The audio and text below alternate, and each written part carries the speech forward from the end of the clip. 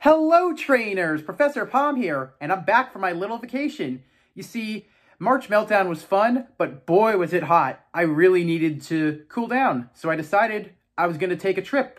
So I went to Chirchester, which is in the Galar region, and I had a great time up there. Such a nice place to be. I even met the gym leader, Melanie. She was pretty nice. She even gave me one of her lead cards. But being up there and seeing kids having snowball fights, as well as build Snowman, gave me an idea what to do for this episode. So, do you want to build a snowman?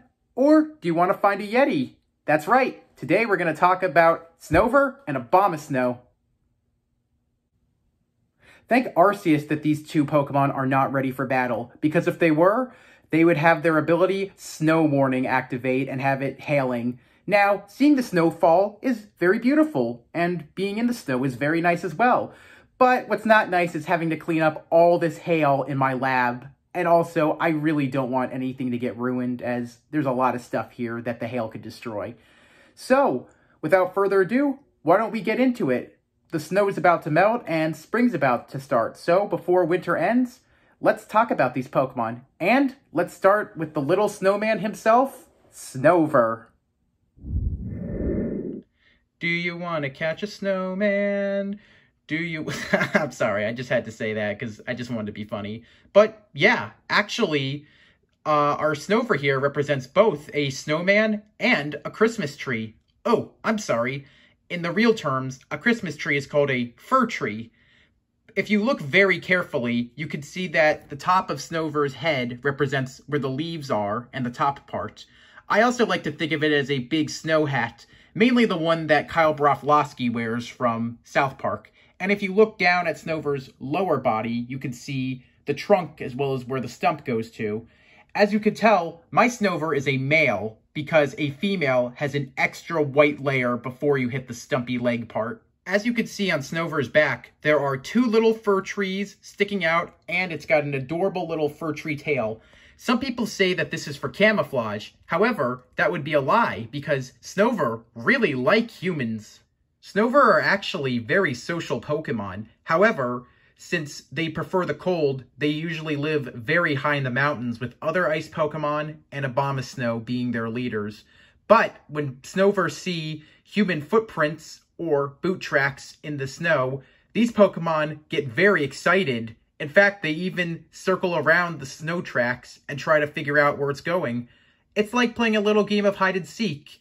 So Snover is looking for us, and it thinks that we're hiding. In fact, Snover are very social around people, that there were tales back in the olden days of Hisui that in old villages, Snover would walk in, it would bond great with children, and it would love to make children laugh, and it would even play with them as well.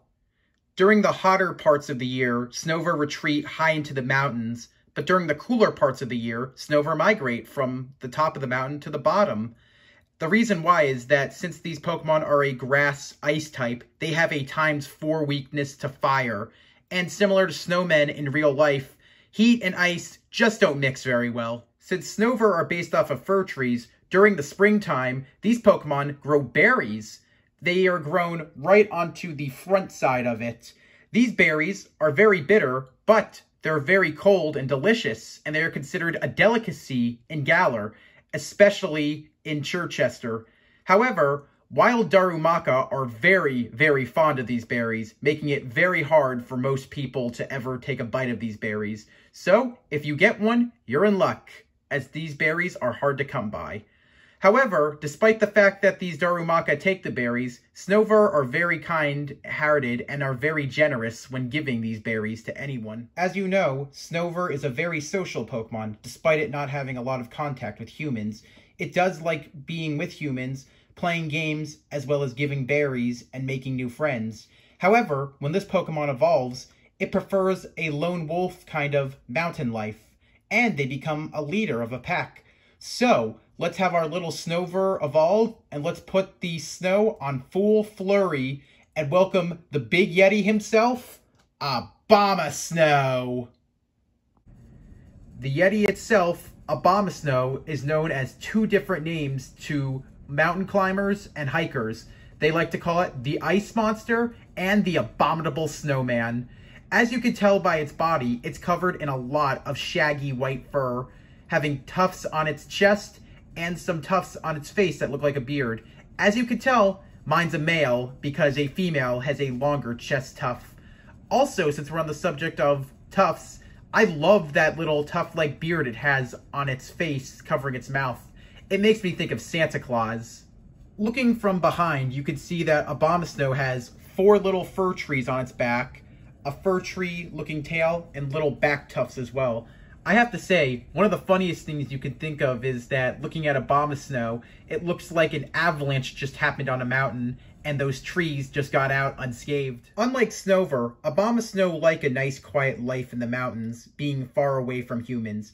However, when flowers start to bloom in the winter, this Pokemon seems to be very at peace and doesn't mind the company of humans. But when these flowers finally pass away, Abomasnow return back high into the mountains and retreat to their isolation. When Abomasnow is angry, it can whip up a blizzard in just 1 second.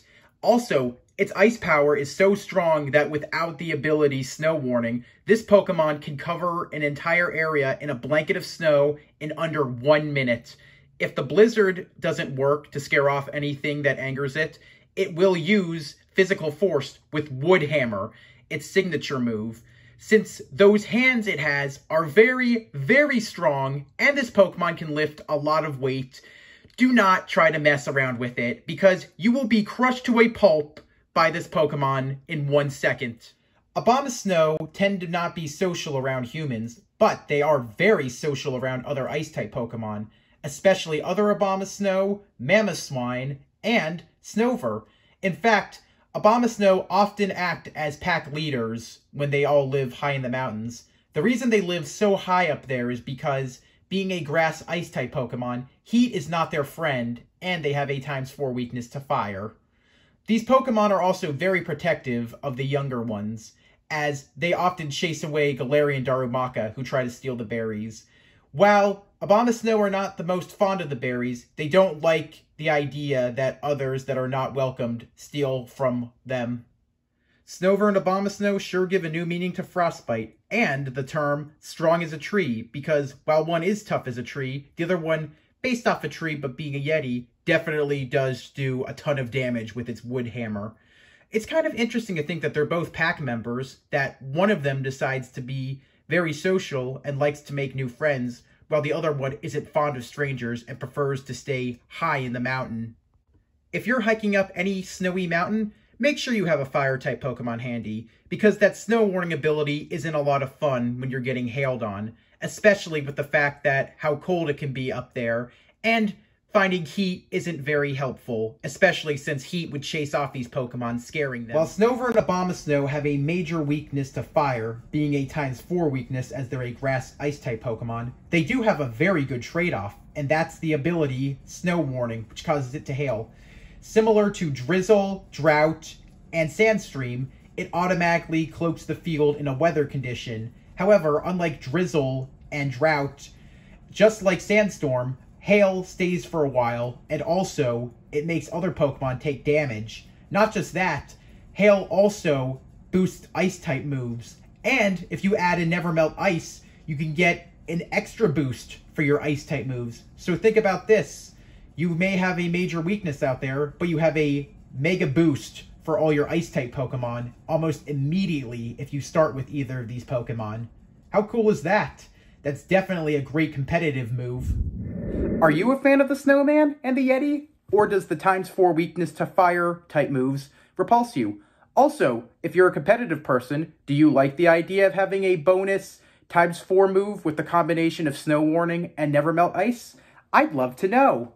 Before I end, I want to say a huge thanks to Tech Renova on Etsy for my Ghost Fox Within shirt. If you like the shirts like this that I wear, you can check her up on Etsy.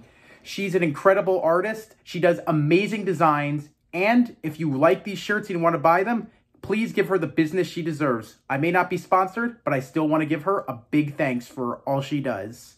So, if you enjoyed what you saw, please leave a like. If you have an idea about a Pokemon I should talk about next, an evolutionary line, or you want to answer any of my questions, or you have a different subject you'd like me to speak about, please comment. And as always, if you like what you saw and you want to see more, hit that subscribe button.